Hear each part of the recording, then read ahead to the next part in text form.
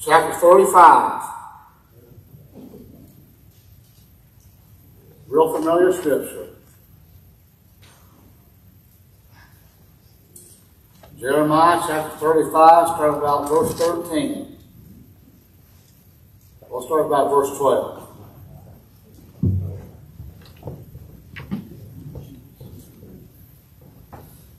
It says, Then came the word of the Lord unto Jeremiah, saying, Thus saith the Lord of hosts, the God of Israel, Go and tell the men of Judah and the inhabitants of Jerusalem, Will you not receive instructions to hearken to my words? Saith the Lord. The words of Jonadab, the son of Rechab, that he commanded his sons not to drink wine or perform, for unto this day they drink none, but obey their father's commandment. Notwithstanding, I have spoken unto you, rising early and speaking, but you hearken not unto me. I have sent also unto you all my servants the prophets, rising up early, and sending them, saying, Return ye now, every man from his evil way, and amend your doings, and go not after other gods to serve them, and ye shall dwell in the land which I have given to you and to your fathers, but you have not inclined your ear nor hearkened unto me, because the sons of Jonadab, the son of Rechab, have performed the commandments of their father, which he commanded them, but this people hath not hearkened unto me. Therefore thus saith the Lord God of hosts, the God of Israel, Behold, I will bring upon Judah and upon all the inhabitants of Jerusalem all the evil that I have pronounced against them, because I have spoken unto them, but they have not heard, and I have called unto them, they have not answered. Let's bow our heads. My Heavenly Father, God, so thankful, Lord, to be in your house today. Lord, I ask you to forgive me, Lord, of my sins and many shortcomings. And Lord, help us preach your word today, Lord. Help us, Lord, to be able to be an encouragement, Lord. Help us to lift up, Lord, not to tear down. Help us, Lord, to just preach your word the way you'd have us to preach it. And it'll accomplish exactly what you'd have us to do. That's this thing in Jesus Christ's holy name. Amen. And I thought tonight, for a text tonight, will you not receive instructions to hearken to my words, saith the Lord. Yeah, I didn't come here tonight to tell you what I say. It don't matter what I say. It don't matter what I think. It matters what says the Word of God. I came tonight, I told you, I said, if you got the King James Version, you'll read like mine. I didn't say I come here in the book of Matt Smith. I come here tonight to preach you tonight the Word of God, the Word that God gave unto me. I'm going to do my best to give it to you today. I don't know where you're at today. I don't know your heart today. But I tell you who knows. You know where you stand. Amen. And God knows where you stand.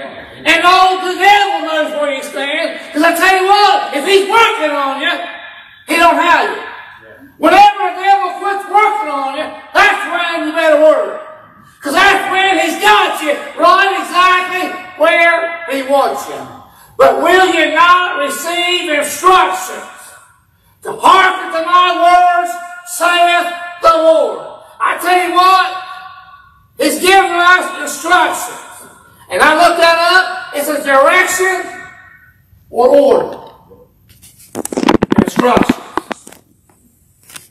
Detailed information telling how something should be done, operated, or assembled. He said, assemble yourselves in the house of the Lord. Like I said, I didn't come here to preach myself tonight. He gave us detailed information right here at our fingertips. We have no excuse.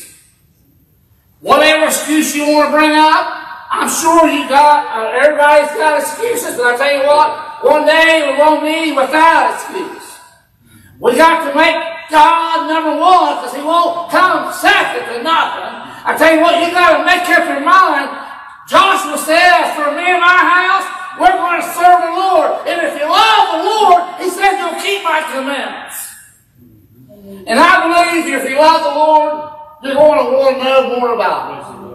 And how are you going to know more about it if you don't open the book? You got to open it up and read it and study it. I tell you what, hearken unto his instructions. Tell you what, will you not receive them? You know, I've said it before, when I've got things to put together for, and I didn't read the instructions, I'd have all these bolts left. And I found out I needed them bolts. Because you put something together without the instructions, and you got all these extra bolts, you think, wow, they must have made a mistake. They gave me all these extra bolts. I'll be able to use them for something else. And then when whatever you put together falls apart, then you get the instructions out. And then you put it together the way the manufacturer said to put it together. And then it'll sing. So I tell you what, if we'll put our lives together according to the manufacturer, the one who created us, I tell you what, we can have a life, and we can have it more abundantly. I tell you what, if we'll just hearken unto his instructions, life can be a lot easier. I've tried to do things on my own before, and I tell you what, like Brother Earl said, you can make a mess out of things. Then your back's against the wall. And that's when I found out God does his best work. When I done realize I've done everything I can do, and I just made things worse, once I can accept that and let God take over. You know, we talked this morning, you know, a lot of times, you know, we'll pray.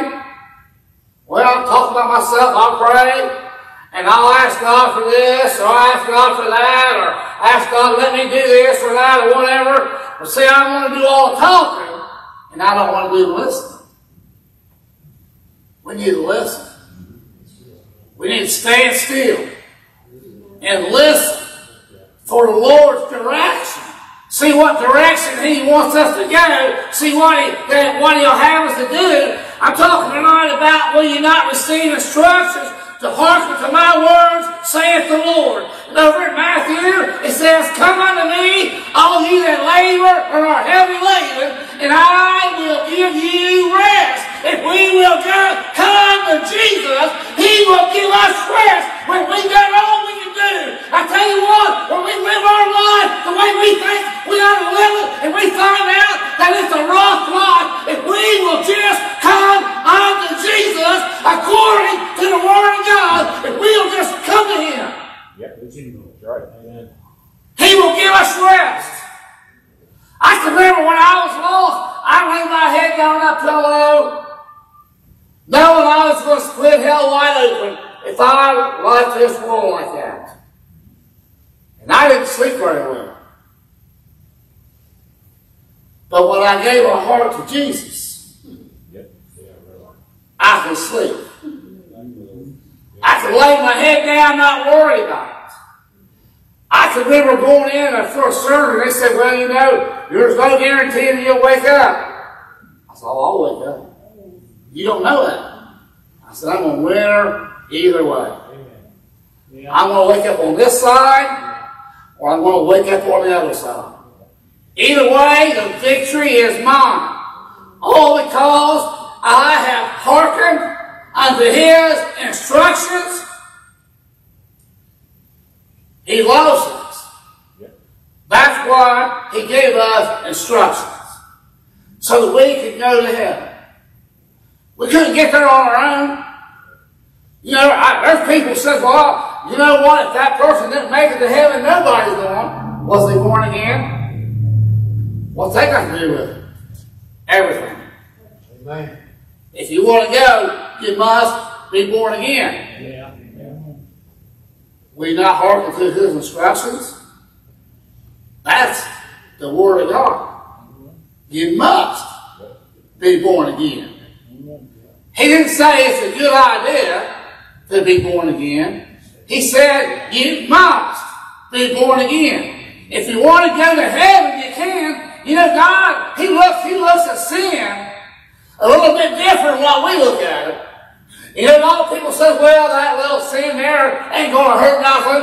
You know how many sins go into heaven? 0. No little white lie is entering into heaven. No sin at all is going to enter in. God sent the best that He had. He sent Jesus Christ, His only begotten Son, to pay our sin debt so that we can go to heaven. I tell you what we got to do. We got to receive His instructions. We must be born again. We must have our names written down in the Lamb's Book of Life. My name's on the books here. My name's on the conference roll. They'll have that conference roll. They'll start calling out our names here. Oh, that's really good. But if your name's not in the Lamb's Book of Life, amen. none of that's going to matter now. That's what matters. All I know is when He called my name. Here. Right. When the roll was called up yonder, I'll be there. I'll be there. I can't wait. Heaven's a real place. And everybody up there, hearken unto His instructions. We got instructions. We got to follow them. They're not hard to follow. The way of a transgressor is hard. The Lord's way is not hard. Amen. You know, people, makes it hard, but it ain't hard. To trust in God is not hard. I tell you, it ain't hard for me. I don't know. Maybe it's hard for some other folks. But I tell you what, when I realized that I was lost, that's the first thing you've got to realize. Amen. That you're lost. Some people just don't realize they're lost.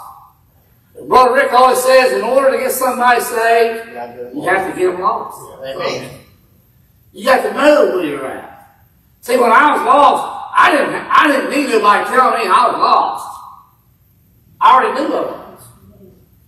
Because I grew up right here in this church. And I've heard a lot of different preachers preach.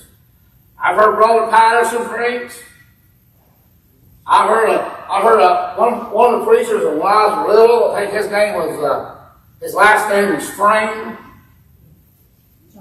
I think he was right before Brother Patterson, I think.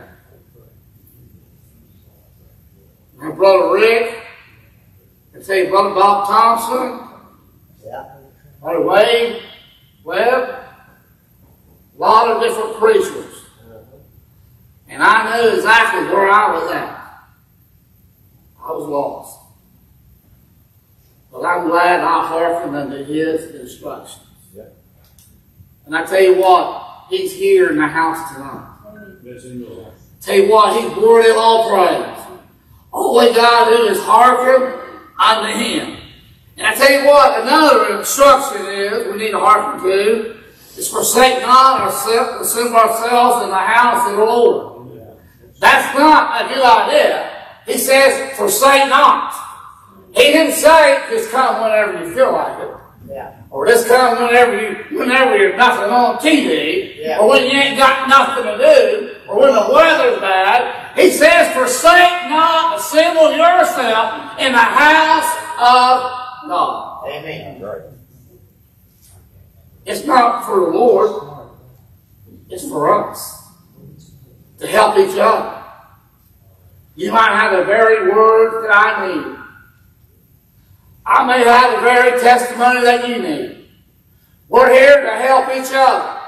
Because I tell you what, we got to make it. We don't know. I told them out there at work, they said this person said that or this person done this. I said one thing about it is, you don't know what that person's going through. Yeah. You don't know what kind of life they live. They may say something that you don't like. But the Lord showed me one day, you don't know their heart. You don't know what they might be going through. They might have a family member ready to die. May have someone just passed away. Yeah. You don't know. They might have just been told they got cancer. You don't know what's going on in their life. So I tell you what we need to do. We just need to pray for them. Yeah.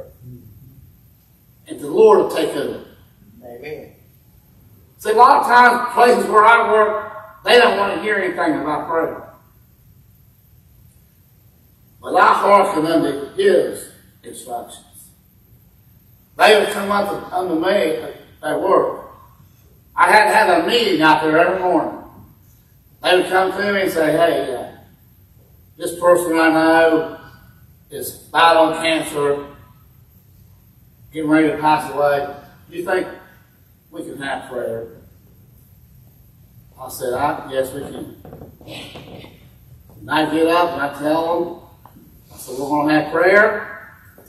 And if anybody in here don't believe in prayer, or if it offends you that we're going to pray, you can go ahead and leave.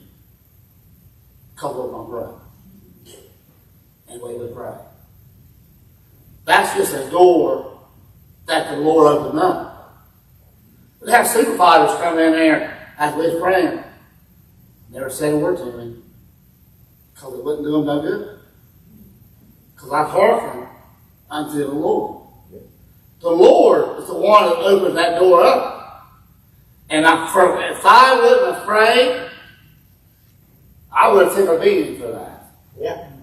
I would have, I said before, I would have had a trip to the woodshed over that. Because I tell you what, I've done that before, not done what the Lord would have me do, and I pay a price for it. So I try to live my life when the Lord directs me to do something, to say something, to go somewhere, to whatever, I'm going to do it to the best of my knowledge. People may not like it, but it don't matter what you like or what you dislike. What matters is what's He like. Because whatever we do, we're to do it as we're doing it unto the Lord. Right. When I preach, I'm preaching as I'm preaching unto the Lord. People might say, well, I don't like your preaching. I don't care if you don't like it or not. I mean, I wish you would like it, but you didn't call me. Amen. The Lord called me. Amen. I remember when the Lord called me, I told Brother Rick, I said, brother, I think the Lord wants me to pray. He said, don't worry about it right now. He said, just go on home and just pray about it. So I come back, I think He wants me to preach. Just go on home, don't worry about it. Then I come back and said, the Lord wants me to preach. And He'll say, how about Wednesday night? And that's how it happened. Yeah. That's when I started preaching. Amen. The Lord called me. Yeah. I didn't have to ask nobody. I knew He was calling me into the ministry. I didn't know why, because there's so many other people that I thought was more worthy to be called into it. But I hearkened unto His instructions. He said, I want you to preach my gospel. And I'm doing the best I can. I'm going to hearken unto Him. I'm going to do what the Lord will have me to do. At the best I can. We got the best teachers around in this room right now tonight. You know what they do? They do the best they can for the Lord. Amen. That's what it's all about. Whatever you do, when you go to Walmart and you're sitting there talking to somebody about the Lord because you're hearkening unto Him today, and you're letting people know about Jesus Christ, you're going like unto Him. Because He is the one that you're doing it for. We're not doing it for ourselves. I can remember we used to go out to the nursing homes. I'd go out there. My intention was to go out there to bring a smile on somebody's face. And I go out there, I would get more of a blessing. Amen. Than they would. They would bring me up, lift me up. And I tell you what, that's how the Lord works. We'll just hearken unto Him. Life is good. Everything is good. If we'll just come unto Him, He will give us rest. It says right over here in Matthew, it says, then said Jesus to the disciples, if any man will come after me, let him deny himself and take up his cross and follow me. Yeah. Amen. That's his instructions. That's in the red letters. If any man will come after me, let him deny himself and take up his cross. The Lord didn't say take up my cross. Yeah. I can't take up your cross. We got a cross we got here. Yep. I remember reading a story one time about this man had this cross. And he told the Lord, he said, Lord, this cross is just too big. It's too much. He said, well, just set it over there in the corner. And we'll get you another cross. So they put it over there and they looked and see all these room full of crosses, big crosses. And they come right around there and saw this real little cross in the corner. I'll take that cross. He said, that's the one you laid in. So we might think we're carrying a big cross. We're not carrying nothing compared to what our Lord and Savior carried. Yeah. He went all the way. And I tell you what all he is saying, take up your cross and follow him. That's all we got to do. He picked up his cross and went all the way to Calvary, beaten half to death, and laid them precious hands down on that cross and let him drive their spikes in his hands and in his feet and lifted them up between the heaven and the earth. That was his cross. All he's asking us to do is take up our cross. Let somebody make fun of you. Let somebody not wave at you. And don't quit church because somebody didn't shake your hand. Jesus paid a great price that we can have his salvation. But I tell you what, the Bible says eyes ain't seen it, ears ain't heard it, neither has it entered in the heart of man the things that God has got prepared for those who love him. That's in the Word. But you know what? I can't even comprehend the price that he paid. Amen. That we can have this salvation. Book of Isaiah says that he was marred beyond recognition. I tell you what, he was beaten half to death. Most people would have died from the beating that he took, but his love was greater than any other thing. He went all the way so that we can have this salvation. He hearkened unto the instructions of the Father. Right. Yeah. Yep. There wasn't no other way. Jesus said, there's another way, let us cut paths. Yeah. He says, but not my will, but thy will be done. That's how we need to live our life. Not our will, his will. Yep. Get ourselves out of the way. I know it's hard to do sometimes, but we can just think what the Lord has done for each and every one of us. When things come up, when death enters in our home, just remember what the Lord done for each and every one of us. What I tell you what, if it wasn't for him, we couldn't make it. But because of him, we can make it, and we gotta make it. Even when we get down, I mean, I'll get down a lot, quite a bit. I'll get down and out, pressed. But there's always somebody God's word of encouragement that helps you, that lifts you back up and gets you out of the pit. Get your feet back on the rock. Your feet's always on the rock, but sometimes it seems like, well, let's sink down. Devil got me down. But greater is he that is in me than he that is in the world. I tell you what, that's why I like reading the Word of God, because I tell you what, he will see us through whatever comes our way. It also says, for whosoever will save his life shall lose it, and whosoever shall lose his life for my sake shall find it. For what is a man's profit if he shall gain the whole world and lose his own soul? Or what shall a man exchange his soul for? Yeah. Amen. If he had all the money in the world, he wouldn't do you a lick of good. Right. Our soul is precious. If money could buy our salvation, Jesus wouldn't have to die on that cross. But because he gave his life, he paid a great price. That's how much God loves us. I want the Lord to know that I love him. He's been good to me. He's been good to you all. I remember hearing, I think Brother Wade would say, I think the Lord's been better to me than anybody. I think any Christian should be able to say that. Amen. Because he has.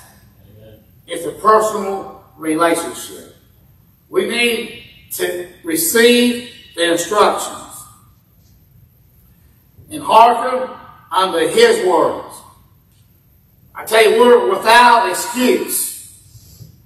Remember Matthew said Jesus came unto them saying, all power is given to me in heaven and earth. Go ye therefore and teach all nations, baptizing them in the name of the Father, and of the Son, and of the Holy Ghost. Yeah. He didn't say it's a good idea. That's his instructions.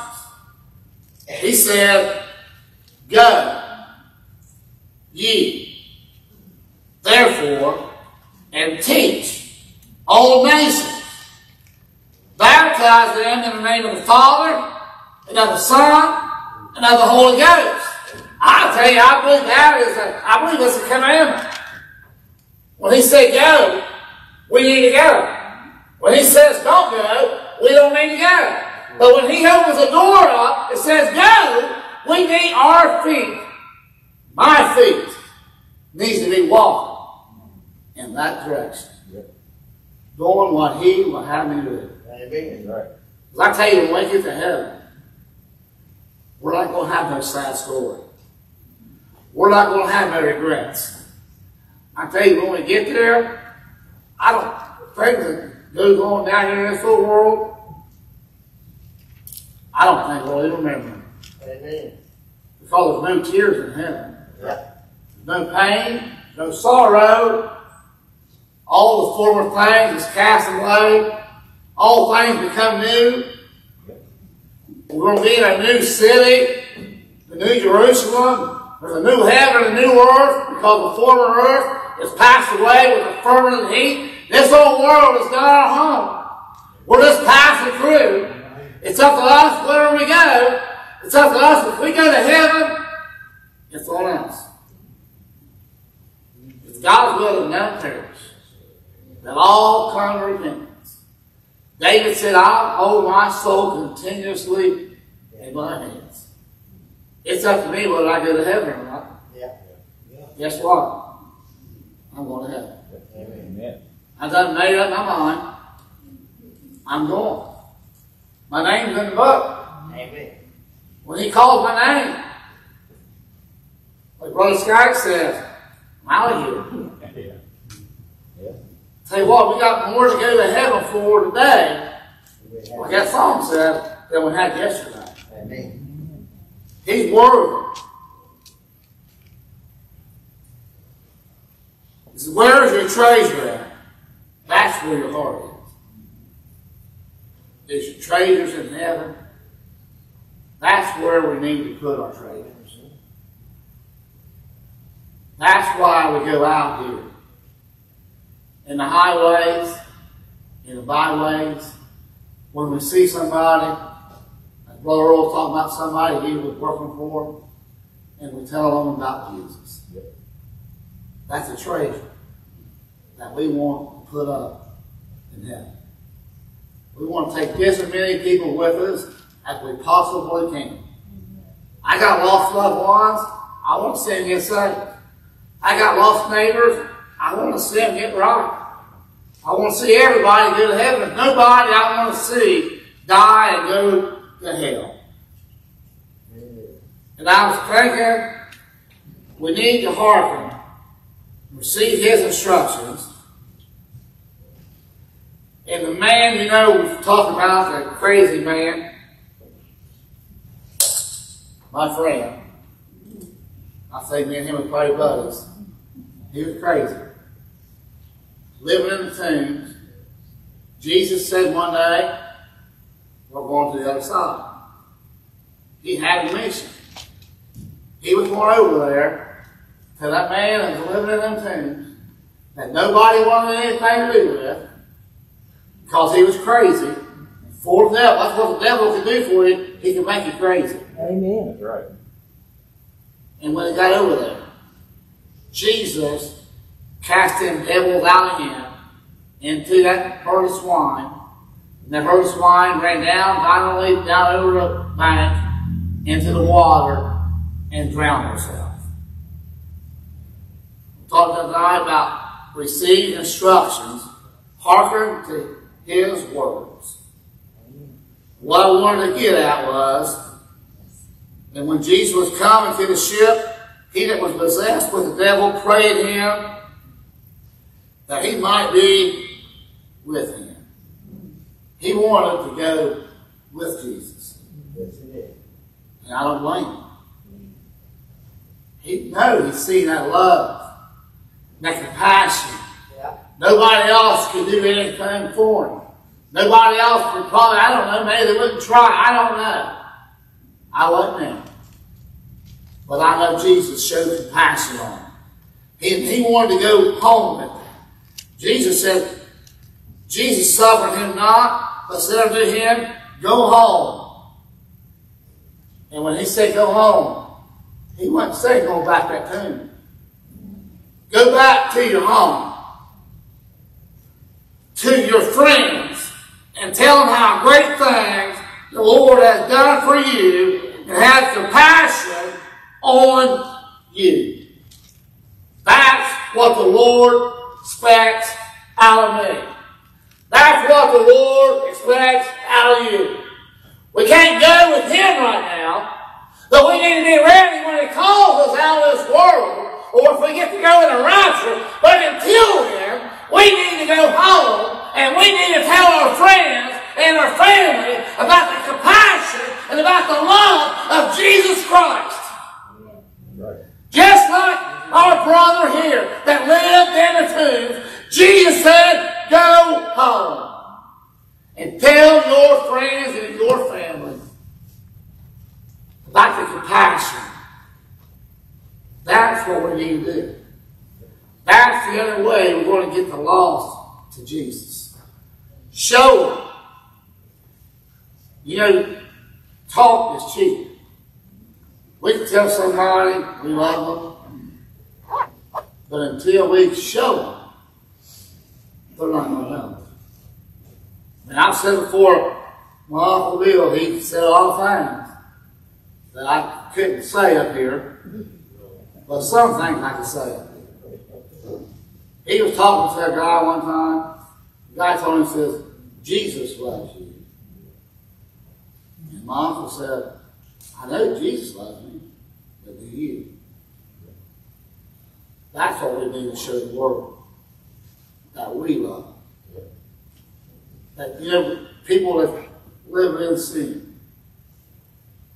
I've been called narrow-minded, bigot. I've been called everything. But I still love them. Because I'm not going to compromise the Word. If I would compromise the Word of God, you don't love them. Amen. If you don't tell them the truth. You've got somebody on the back that's living in sin. Oh, you're okay. You're all right. And when they die, they go straight to hell. That's not love. That's hate, if you ask me. We need to listen to his instructions. He said, go home and tell your friends and family about the compassion that the Lord has done for you. Sometimes I believe when we're saved for a very long time, sometimes I think we forget that compassion. Because we've lived a Christian life for a few years, I think sometimes we forget what it felt like when that burden lifted off. Amen. I'll never forget that. When that burden lifted off, I felt like I could just take it right off to heaven. I just felt light. Never felt like that before in my life. But I know that I was saved. No. I know the Lord saved me. Because I couldn't save myself. I was lost. I tried a lot of different things. There wasn't nothing that would work. I thought it was too late. But I hearkened unto him when he said, "Come unto me, and I will give you rest." The devil said he's not talking to you. The Lord said, "I am talking to you." And he saved me that night. Right over there on Drops of River. I come to this altar. It didn't happen here. It happened over there. It happened over there, I believe, because of what happened here. I heard the word preached. Oh, you met the conditions. It just took me that long. Yeah. The Lord could save me here that night. Yeah. He could save me just like that. But I had to get out of the way. I had to hearken. Amen. I had to get rid of myself. Amen. I had to surrender myself to get myself. Lord, I got all I can. That's what you know. Everybody prays a certain way. But the way I prayed that night, I said, Lord, I'm on my way to hell. And if you don't save me, that's where I'm going. But if you'll save me, I'll serve you for the rest of my life.